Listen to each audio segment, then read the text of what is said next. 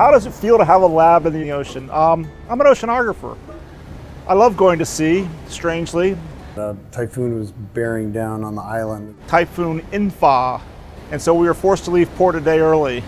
And the first few days are, well, basically hell. Luckily we got that done before we left. I don't think it would have gone particularly well with, several seasick oceanographers trying to set up this plastic bubble. It's a long trip, but for me it's always a little adventure. Every time I go to sea, I really like it. Life is starting to get regular at sea. 10 minutes to science, everybody.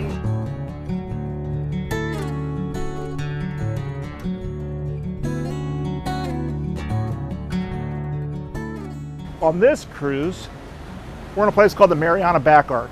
So this is what it would look like if you could see through the ocean and see the seafloor.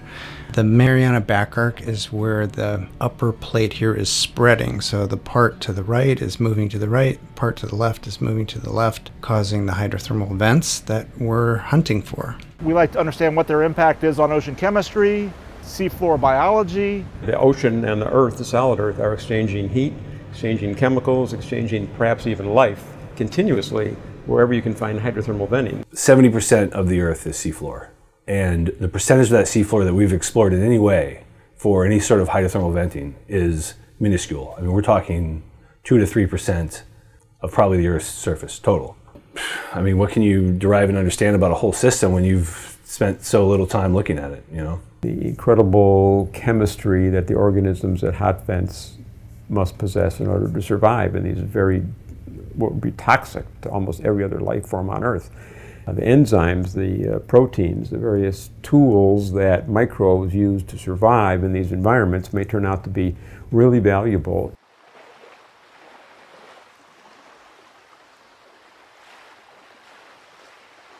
Towing our sensors behind the ship, moving the CTD package up and down through the water column, through about 400 meters of the water above bottom.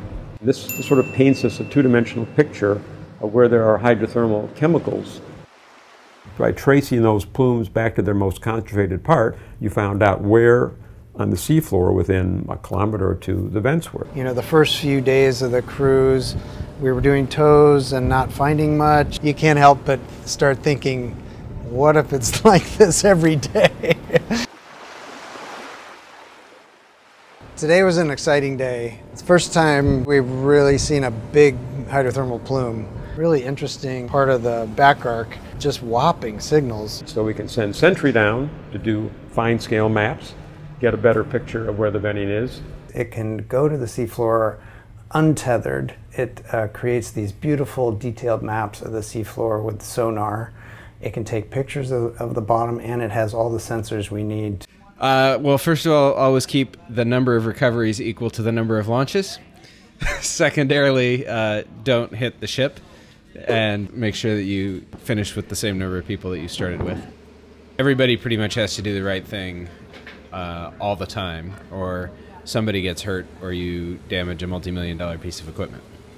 When Sentry came back on board after that dive, our jaws just dropped because there was this new lava flow on the seafloor, and that was completely unexpected. And in this location, this is particularly interesting because we don't expect there to be eruptions very often, at most once every 100 years. We have been lucky enough to have some old data that was collected here a couple of years ago, and we've been able to compare that to data that we collected on the Falkor. And some of those areas, we see these pillow lava flows over 120 meters deep. So that's pretty amazing when you think of it. It's a 40-story building that we're looking at. To find what was something that erupted in the last 2 years was dynamite. How do I feel about this plume? Oh, I'm very disappointed about this plume because it knocked me off of my throne. Oh, yeah.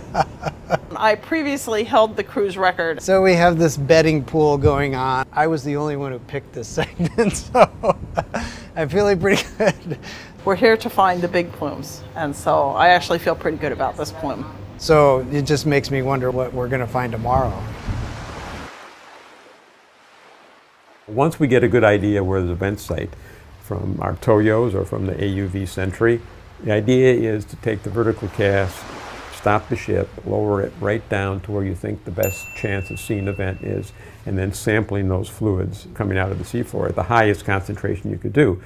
It was obvious that we were right over a vent because we saw really big optical signals all the way to the seafloor. So I think we were like right on top of a chimney. The temperature of the water near the seafloor was a degree or two higher than ambient. That doesn't sound like very much, but the fluids come out at maybe 100 degrees or 200 degrees from the seafloor, and you think that's hot. But you can hold my distance to you away from a 300-degree vent and you wouldn't notice any heat. The water gets diluted so quickly by the ocean that normally 1/100th of a degree is a big deal.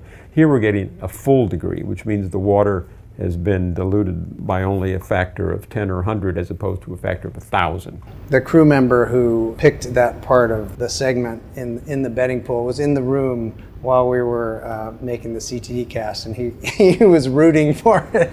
You're all invited to spend the reward. And got some really good samples of the fluids from those vents. I look at a certain type of helium, and this type is not formed anywhere on Earth anymore. And this special type of helium is only degassed by volcanic eruptions or hydrothermal vents. The helium content and the iron content and hydrogen, methane, all those things, it's very important to see the whole picture and get good samples.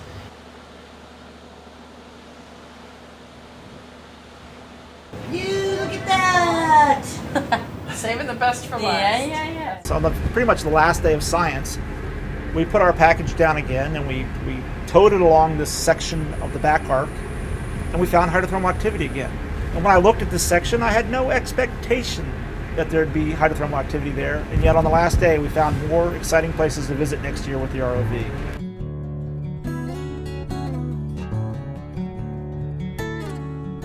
It's such a complex environment.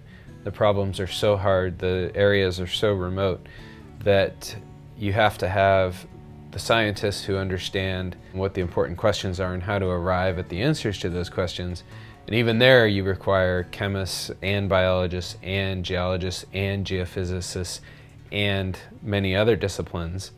Engineers who can conceive of new technological means to arrive at the data that the scientists require. You need technicians who can service that technology and keep it working. You need the ship's crew, because without them you're not actually going anywhere. You need people on deck who know how to get things in and out of the ocean safely. And at most, any one person is going to probably have 2, maybe 3 of those skills, and certainly not any more than that.